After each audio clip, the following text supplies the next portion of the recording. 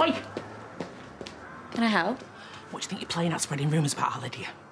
No one's spreading rumours. If you're on about the facts I might have been reporting, that's a different matter. And what facts are they then, Miss Marple? I was here when the police came. Just because the police asked her some questions, that doesn't mean that she's actually done anything wrong. No smoke without fire, that's all I'm saying. I was only repeating what I heard.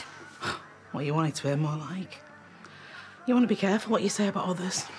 Because you more than anyone know how important reputation is. What does that mean? This dump. A few bad reviews. You'd be ruined.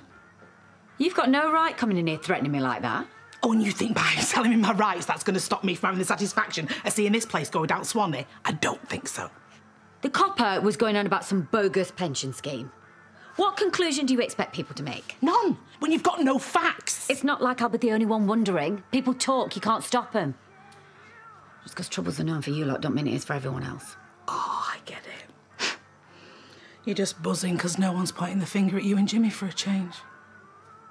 Leave me and Jimmy out of this. Why should I? Come on, let's face it. Your marriage is a car crash. My marriage is none of your business. Paul's not here because of Jimmy, and we have been nothing but good about that. The issue is, what is wrong with you? OK, Mandy, I've got the message. There's no need to turn this nasty, all right? Well, you should have thought of that before you started gobbing off about our Lydia. You leave her alone. Do you understand me?